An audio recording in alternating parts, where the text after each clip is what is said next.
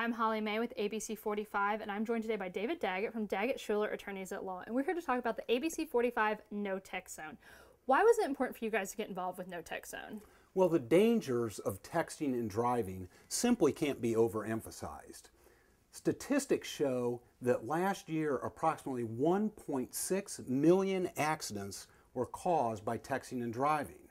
As a result of those accidents, over 330,000 people were injured, and somewhere in the neighborhood of 5,000 deaths occurred due to texting and driving.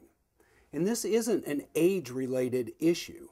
Of course, teenagers are texting and driving, but the statistics show that adults and elderly people are texting and driving also. Point I always like to make is nothing you have to say is worth your life, and this has been a big initiative for your law firm for a while. Well, people don't understand how fast this can happen. The average person leaves their lane of travel every time they look down to their cell phone. Just to do a couple words takes 5 seconds. The 5 seconds that it takes you to look down, your car travels the whole length of a football field. Thank you so much for teaming with us. And for more information on No Text Zone or to take the No Text Zone pledge, log on to abc45.com.